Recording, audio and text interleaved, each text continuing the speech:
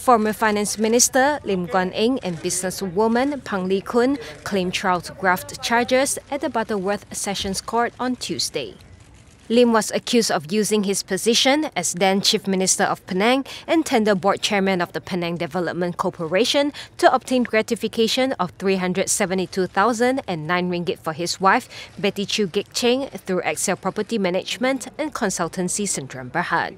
The 60-year-old Bagan MP allegedly used his position to ensure Magnificent Emblem Sdn Bhd receive an offer to build a workers' quarters project in Juru and Batu Kawan worth 11.6 million ringgit, where Chew indirectly had interest.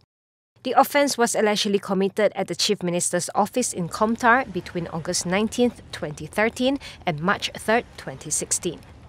48-year-old Phang was accused of abetting Lim in committing the offence at the same place and date. Both face a jail term of not more than 20 years, a fine not less than 5 times the amount involved or 10,000 ringgit, whichever is higher if found guilty. Meanwhile, Chew pleaded not guilty to 3 counts of money laundering by receiving 372,009 ringgit from Excel Property Management and Consultancy, which was deposited into her public bank account. The 56-year-old was alleged to have committed the offences between October 7, 2013 and March 3, 2016 at the public bank Taman Melaka Raya branch. She faces a jail term not more than 15 years and a fine not less than 5 times the amount involved of 5 million ringgit, whichever is higher if convicted.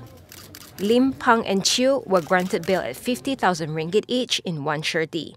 The court set October 16 for next mention.